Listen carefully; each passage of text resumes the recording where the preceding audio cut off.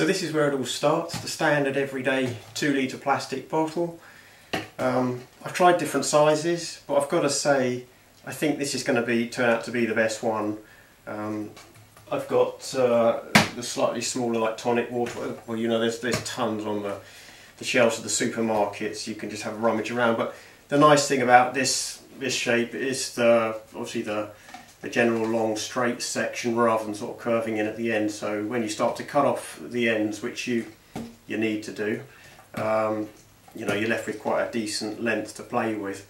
And I think the key to it really is the wing support join, and I haven't seen anything quite like it, and I wonder whether that's why people hadn't really perhaps explored the sort of plastic bottle concept a bit more, because the foam board's brilliant and that's just fantastic, but the plastic bottles in such abundance and so cheap and so tough and durable and so lightweight, I just think they're fantastic for the fuselage. But I guess perhaps the stumbling block was always that connection between the round bottle and the wing to sit on top on a sort of very secure and solid way, but keeping it lightweight as well. So anyway, you've seen the video and you've seen it fly, so it's okay, it works. But this video is just breaking down the build. So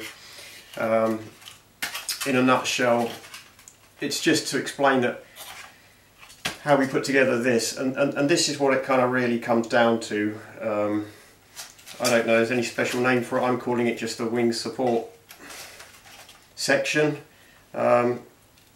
It's literally just an internal cross member made of foam board, as you'll see in the video, with like a saddle arrangement on top, and then some carbon fibre shafts running through it to hold it all together.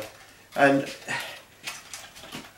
I've made the top a little bit wider than the diameter of the bottle, just to give a little bit more support to the wing, but honestly that is such a solid support that when the elastic bands are pressed down to take the connection with the wing,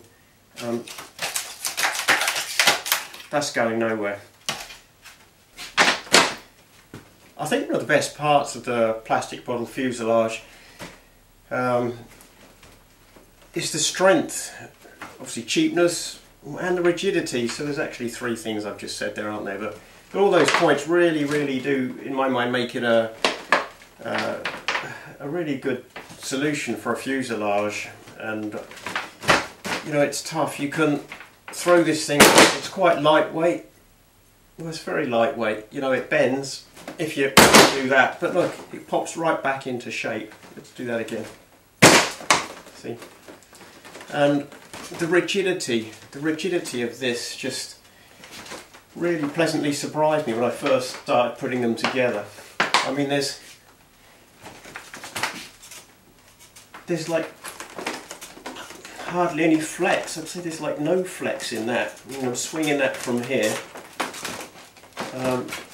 you know, it's really nice and rigid. You know, it offers a lovely flat solid support there, and you've got the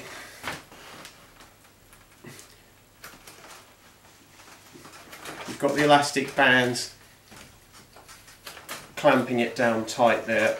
That wing's going nowhere when that's on with the elastic bands. So that's what we've got so far. The standard, and I suspect that will be the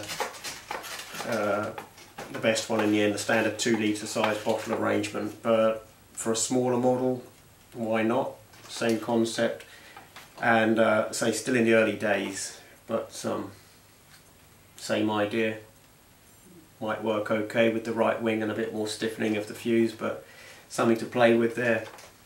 Thanks for watching, hope you enjoy.